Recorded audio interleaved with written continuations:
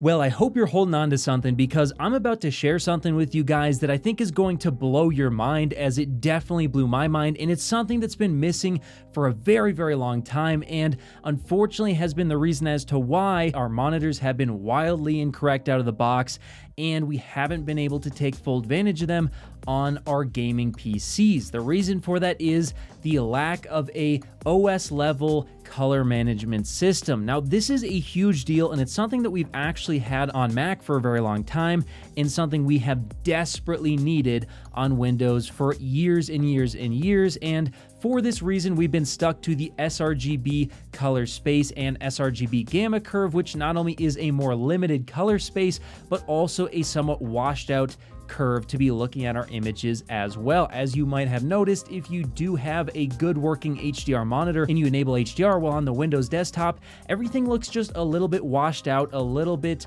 maybe undersaturated, and actually nothing is incorrect there if your monitor is good and you're seeing the colors as intended in sRGB. But sRGB is an ancient standard, and we've been on DCI-P3, Gamma 2.2, and now even BT 2020, which are far, far larger color spaces for a very long time, and those are necessary for HDR. So essentially what I'm telling you guys is, if this update, which comes from the official DirectX 12 account over on Twitter, turns out to be as good as I think it could be, we could finally be getting good colors on the Windows desktop and enabling HDR at all times and having it just look great. And I can finally start to actually create calibrations for the DCI-P3 and sRGB color space and have them be relevant to not only creators, but also gamers as well. Now,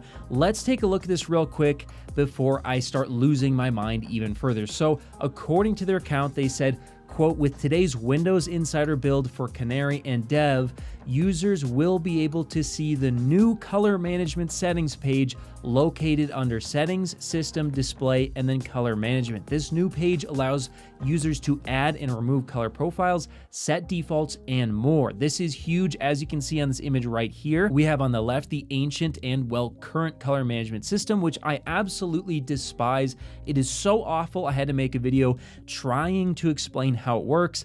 It is super convoluted, and this is like straight out of 1943. It is so awful. I can't even believe that it's still around. But on the right here, you can see that not only are those same features available in the new color management system in a much easier to read way, but take a look here. There is an automatically manage color for apps setting.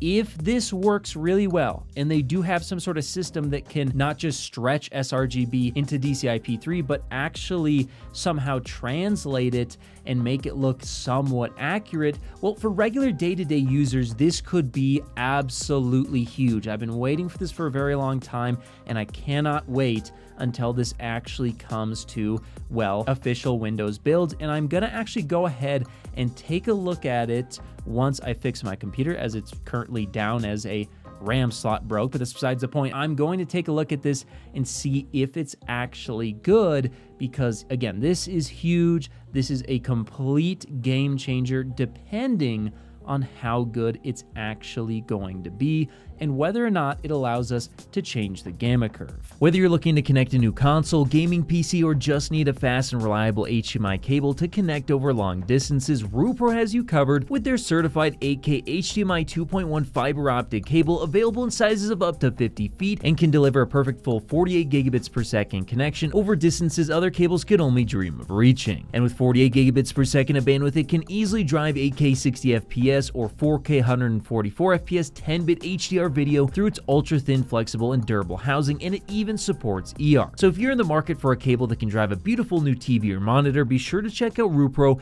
on Amazon today.